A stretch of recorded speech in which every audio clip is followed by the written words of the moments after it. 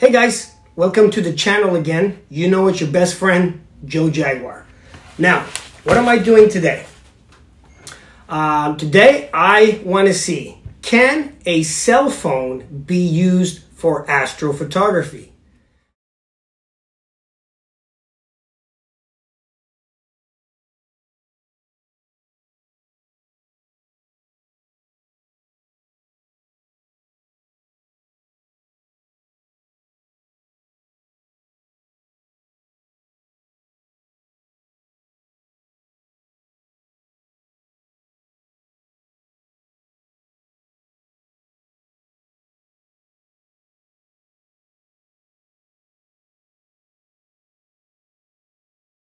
So I would say yes, no, sometimes yes, a little bit.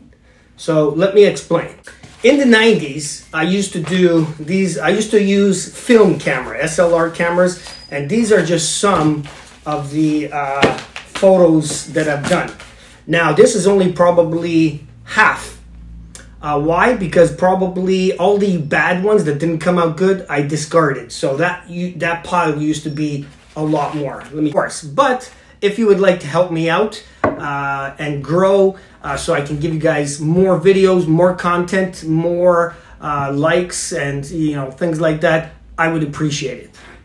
So today's video is, can you do astrophotography with a cell phone? Now, the phone I'm using right now is the iPhone 13 Max Pro, but what I was using the last year or so was the iPhone 11. So this one's a little bit better. Now this one costs, I believe it's like $1,500. I'm talking about Canadian, and so it's not very cheap. But what's good about it for you guys out there that just want to start astrophotography type of thing, it has a lot of features, like it can zoom up to 15 times, where the iPhone 11 just zoomed in 5 times, I think, or was it 3 times? I think it was 3 times. So now it's up to, I think a picture was 5 times, and then a video, you can blow it up 3 times. So the new iPhone 13, you can go up to 15 times, which, you know what, is not super close. Like, start some stuff with it. Like, for instance, the Pleiades star cluster, I would say you need like 15 to 16 power through a telescope. Otherwise, you're gonna be too close. Actually, I'll show you what telescope I mean. Like something like this, a 4-inch f5 refractor. The lowest you could probably go on this guy with the 2-inch eyepiece is probably about 15, 16 power, which is just enough to capture like the Pleiades star cluster. You can probably catch M31, Andromeda Galaxy, maybe a North American Pelican Nebula. There's a lot of big clusters out there. There's a lot of big nebulas out there. So I would say you could start it. And what you could do is, take some shots just on a tripod. Let me show you what I mean. So if you have a tripod that you can put your cell phone camera on, make the phone look this way or that way, but you can take shots now of like constellations in the sky. Do stuff like constellations. You can do star trails. You can take wide field viewing, maybe landscape, that type of thing. So this can get you started. Now, if you have an equatorial mount, you can then go to the next step. Let me show you. Now, let's say the next step is, this is an EQ5 tripod and mount. Now, if you have one of these, let me see if I can zoom in a little bit. So if you have one of these little 120 thread camera adapters, put your cell phone holder on this guy here. And then what you could do is put your cell phone like that. So let me face it to you.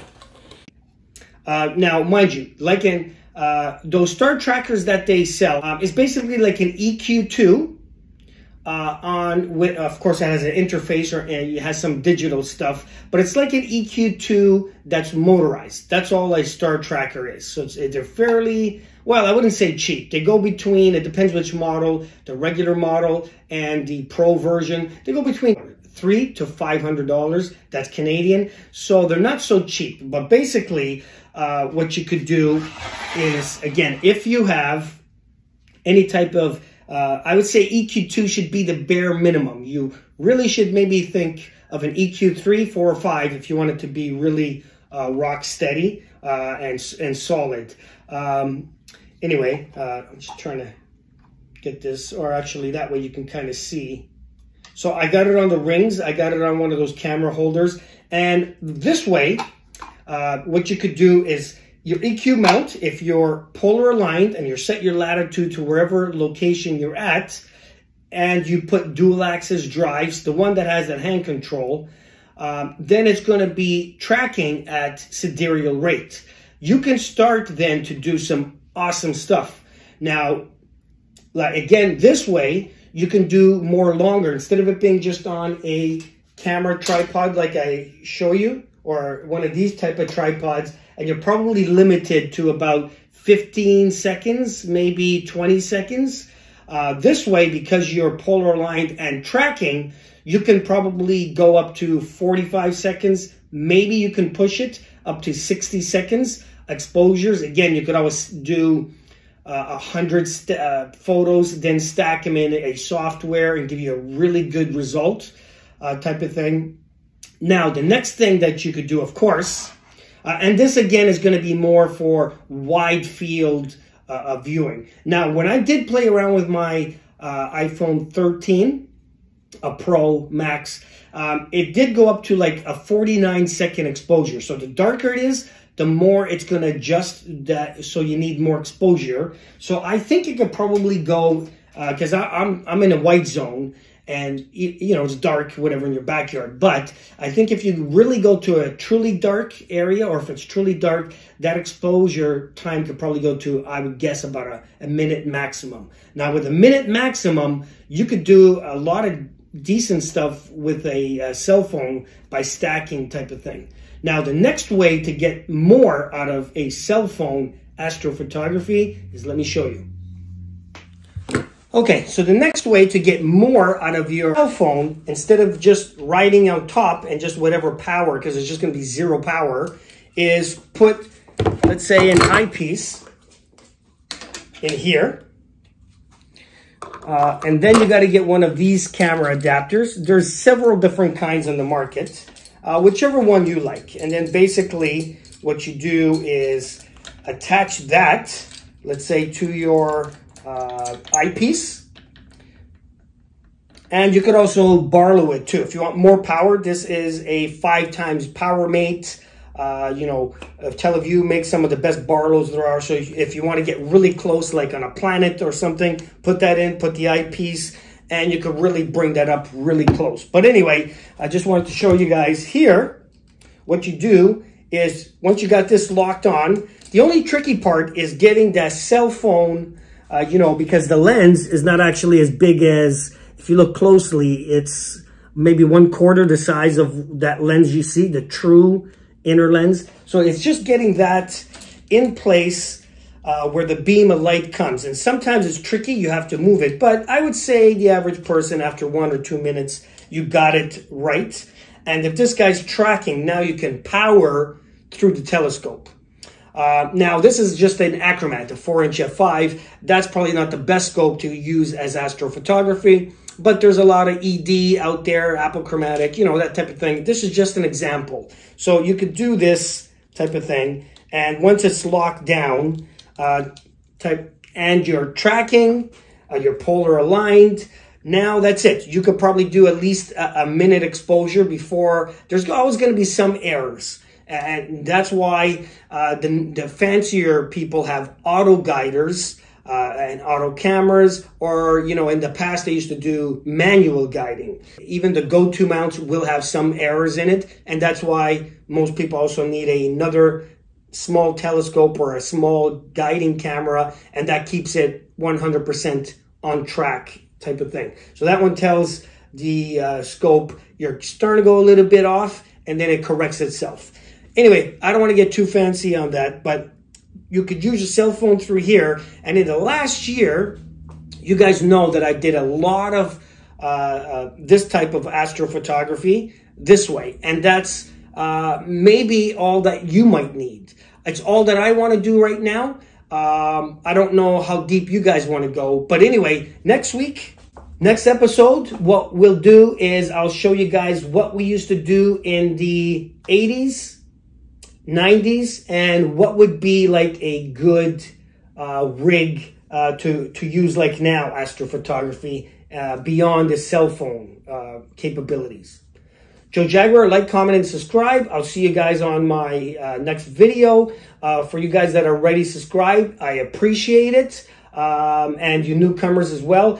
If you guys see anybody that is in the hobby and needs help, send them a link their way. If you're on the forums, pass on my link to them if they need help as well. And that's it. Joe Jaguar, like, comment, and subscribe.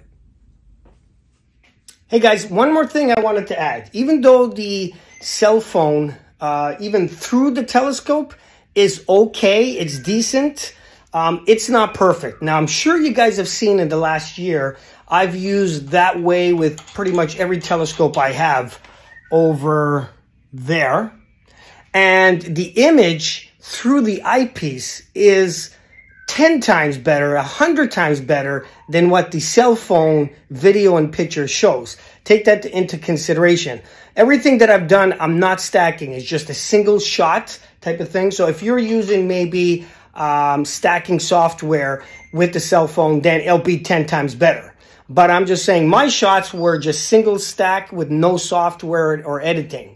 So take that into consideration. So the image through the eyepiece was 1,000 times better than what I showed you guys in all those videos that I did. Okay, so here is a couple shots through the telescope. That one was from a 70 millimeter. And here's Saturn, of course, through some of the refractors that I've done in the past through only an iPhone with zero editing. There's Jupiter. Again, this is only cell phone, no dedicated camera. This is Venus. And now you're getting a close-up shot of the moon. So you can do shots like this with a cell phone camera through the telescope, and it'll never be as good as a dedicated camera. But, you know, you will see decent. And if you just want to just dabble in astrophotography, that could be it.